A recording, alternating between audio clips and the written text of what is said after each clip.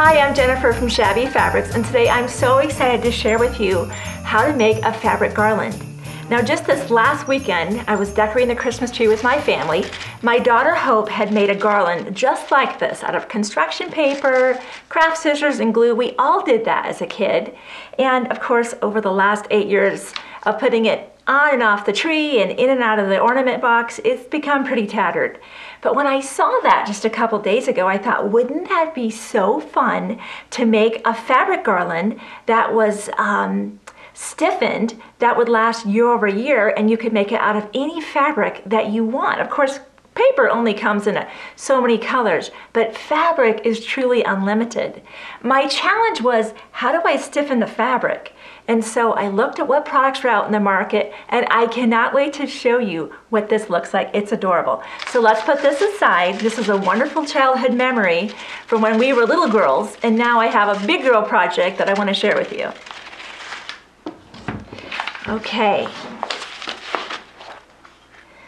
I found these fabrics. They're the Moda Crazy for Red. I love country reds and tans and creams, and this is a collection that just came in, and I was inspired to use that and make a garland. And here is a small piece of the garland that I made. Is this just adorable? And let me show you how to make it. It is so easy.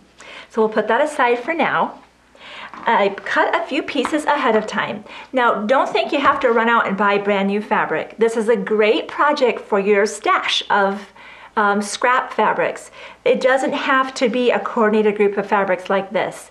You could just grab anything from your stash that inspires you, and you could do the same technique. So don't think you have to go do that. But if you love a coordinated look, we certainly have a beautiful selection of fabric all the time at shabbyfabrics.com. So let me show you how we get started. We will take fabric, and I just cut some smaller pieces. You could definitely work with the fat quarters. The product that I found that is going to be the best to get the stiff and durable fabric bands that we want that will last year over year, what I found was Heat and Bond Ultra Hold. Now, Heat and Bond makes 3 levels of products from the fusible level. There's the Feather Light, which I don't recommend. I tried that. It was way too light. It's great for applique, but for this, it was definitely too light. Then there's the Heat and Bond Light. I tried that and I liked it. And I tried the Heat and Bond Ultra Hold, and that was the best. It gave me the stiffest fabric band. So we'll be working with the Ultra Hold today, and we also have that available on the website too. So let's just get a couple pieces of fabric. This is what the Heat and Bond Ultra Hold looks like. The instructions for using it are on here, and it's very straightforward. Basically, a medium iron. That's really all that it comes down to. So I cut some pieces ahead of time of the Ultra Hold, and here's how it works. Of course, you've got a bumpy side and you've got the smooth side. The bumpy side has the glue, so that will be the side that will go in direct contact with the back of the fabric. Now, if your fabric is a little bit wrinkly, I do recommend that you go ahead and iron that ahead of time, and let's do that right now, so that it's completely smooth and ready to go.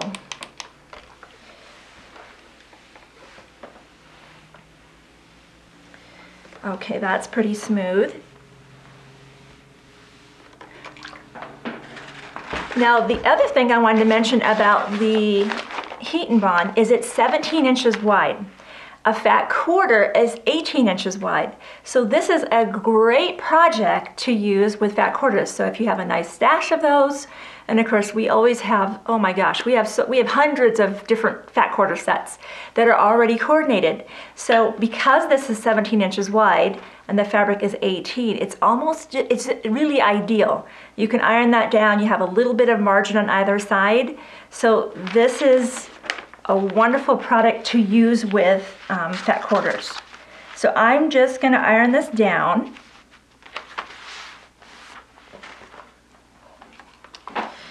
And I like to start in the middle and work my way out so I don't get any bubbles.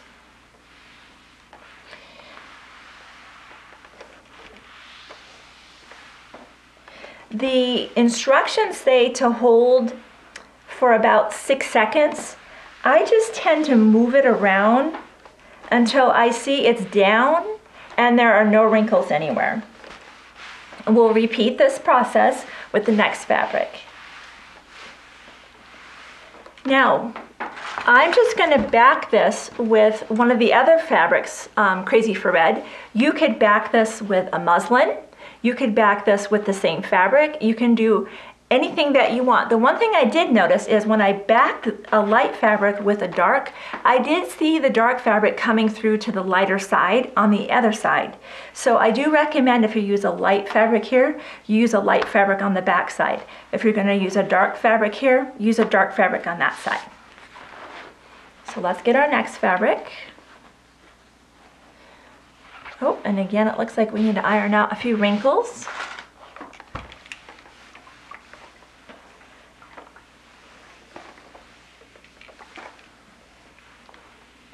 There we go. Okay, and we'll get our next piece going.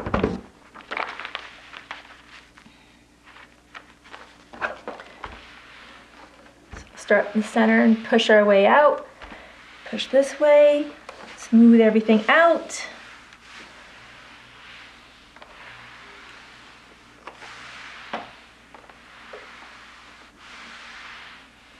Perfect. Okay. So what we need to do at this point, let's put our pressing mat off to the side. And let's go ahead and trim our fabric. I cut the heat and bond to just about the same size. Let's go ahead and trim off the excess fabric all the way around.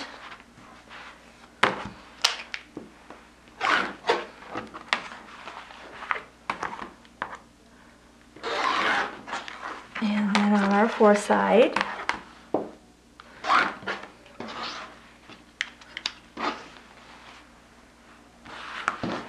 And we'll repeat that.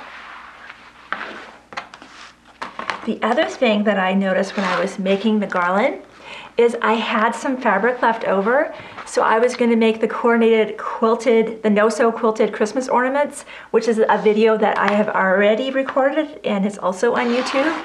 So check that one out too, so you can have a completely coordinated Christmas tree. Your garland will be, you know, a variety of really fun and beautiful fabrics, and then you can save those scraps and make the no-sew quilted ornaments. You could do the fabric covered ornaments. There's just a host of things that you can do. Okay, so now that those two are, looks like they're about the same size, great. So at this point, what we will do is remove the heat and bond. And I like to, if you just fold the edge over, that paper will begin to release. Just peel it off. We'll do the same. Just fold that edge over, there it released. There we are. And then we'll need to bring the pressing mat back, and we will iron those two together. Okay. This is so much fun. And no two garlands will ever be exactly alike, especially if you use your scraps. Okay, so you want to line them up so they're pretty good, and you're going to notice there's a tackiness to that. They almost just want to be together because of that glue that's on the back side. So make sure there's nothing in between, because any little threads or fuzz that is in between them will be there forever once you iron them together. So make sure everything is good and smooth. And then just like before, we'll start in the middle and we'll iron our way out to the sides.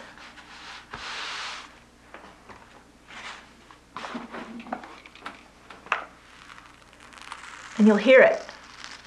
Do you hear that? It's the glue actually gluing to each other.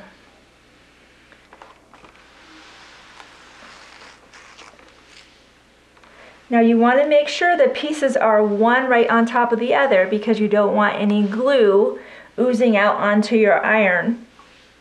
If you're concerned about that, you may want to cover this with an inexpensive ironing cloth, and that way, just in case they aren't lined up exactly top to bottom, if any glue does ooze out, it oozes out on the ironing cloth and not your nice iron. Of course, if it does get on your iron, there's plenty of iron cleaners out there. I've used them before and they work great, and your iron basically looks brand new once you clean them. Okay, so now that we've done that, we're ready to go to the next stage and see how this is now reversible. So we're done with the iron. So we'll turn that off and put that off to the side. Now when I was figuring out how to put this together, my first strips I just cut with my rotary cutter. But then I realized that fabric with a raw edge over time, especially if it's being handled, can fray. So the best way to control the fraying was with what's called a pinked edge. It's that little zigzag edge. And wouldn't you know that Olfa makes a pinked edge blade that goes right on your same rotary cutter. So you can either buy a second rotary cutter and just leave that pink blade on there all the time, or you could use this rotary cutter and simply switch out the blade when you're getting ready to do the next step. Plus, the cute little pink edge, not only does it reduce fraying, but it's just adorable. It has that sweet little scalloped look, kind of a more Victorian look that I like. So we will now cut our strips. Now the width that you cut the strips to is 1.5 inches and the length is 7. But keep in mind, let's say you have a little miniature Christmas tree that you want to be decorating, maybe in your craft or sewing room. You can play with the width of these strips and the length so that it's the right scale for your Christmas tree. For this particular garland, I did cut my strips to 1.5 inches wide by 7 inches long. So let's show you how I did that. So we'll line everything up. And using this pinked blade is so much fun. It's something I have really never done before. I have not had really a reason to use a pinked edge until now. You use it just like you would any other rotary blade. So now we'll measure 1.5 inches. And we'll do a couple more strips.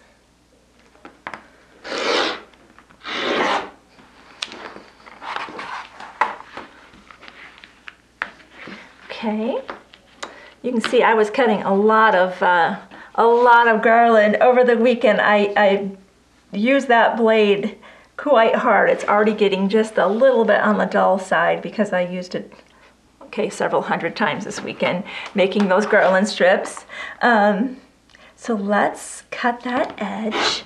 And I mentioned 7 inches, so let's cut 7. There's a couple, and we'll do it again.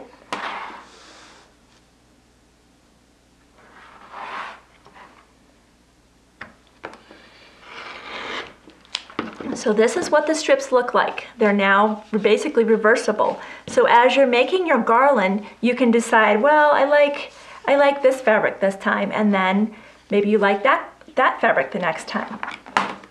So let's show you how to do the next step. I chose to use a glue gun instead of like the Elmer's glue that we used when we were kids, just because it's a more immediate result, and the Elmer's glue did not work very well with the fabric, whereas the glue gun it just worked fabulous. So I cut some other colors ahead of time so that you'd have a variety to see how you can either completely go random with the patterning, or if you like the look that I created here, what I did, you basically see a pattern developing on the side, and then there's a pattern on the top as well. I like the candy cane look. So I wanted to see red, tan, red, cream, red, tan, red, cream. I liked the sequence of that, the rhythm of that. And that way too, you would see red, white, red, white, red, white on the side. If you like that patterning, you'll go red, red, white, white, red, red, white, white. And that will create that sequence. Or again, just go completely random. It's whatever makes you happy. There is no right or wrong way to do this. So just starting with any fabric, we'll just put a little bead of glue, hot glue, right along the edge. And you want to work quickly because the glue does tend to dry very quickly.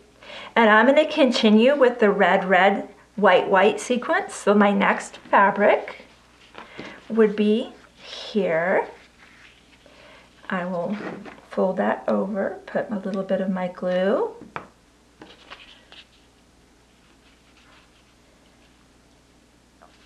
And now I will go to, oh, I like this one. Let's do that color. So I did the red, red. Now I'm going to go white, white. And obviously white, white is just more of an expression. This isn't white, it's a cream, and that's a tan, but that's what I'm referring to.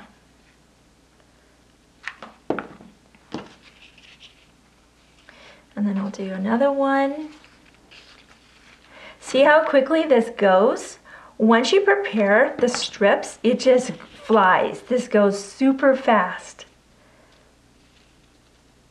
The other thing too, while I'm planning to put my garland on my Christmas tree, it looks really adorable on a mantle. And of course, you could do something just like this in non-Christmas colors any time of the year for, say, a birthday celebration or any celebration. It's just so cute and so fun and so easy. So there you have it. That's how quick, easy, and fun it is to make the fabric garland. You know, we have lots of fun tutorials on Shabby fabrics, and I'm always trying to think of new ways to use fabric. So I hope you will subscribe so when new videos do become available, you'll be one of the first to know. Thanks again.